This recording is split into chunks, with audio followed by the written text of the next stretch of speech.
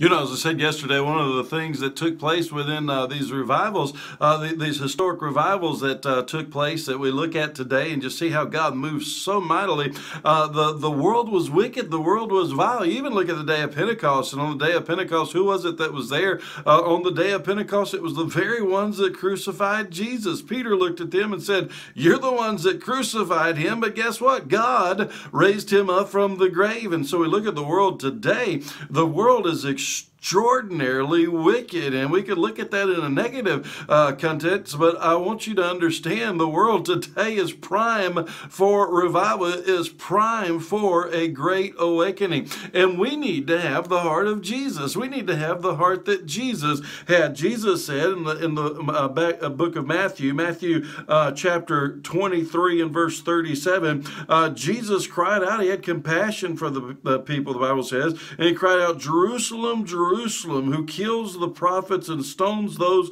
who are sent to her. How often I wanted to gather your children together the way a hen gathers her chicks under her wings, yet you were unwilling." And so that's the heart of Jesus, and that needs to be our heart as well. And we need to pray that these people would come to the saving knowledge of Jesus. Yes, they're wicked. Yes, they're vile. But Jesus died for them. Does Jesus love their ways? No. And we shouldn't love their ways either. But they need to come to Jesus. You shouldn't expect a lost person to act any different than a lost person. What do you need to do? You need to pray for that person to be saved. You're having a revival meeting coming up, invite them. Encourage them to come. Go pick them up and go bring them. People look down their nose at them and say, "Well, what in the world are those people doing here?" Well, they need to be revived as well. So pray for those individuals. But bring them under the preaching of the Word of God. Invite them, compel them to come.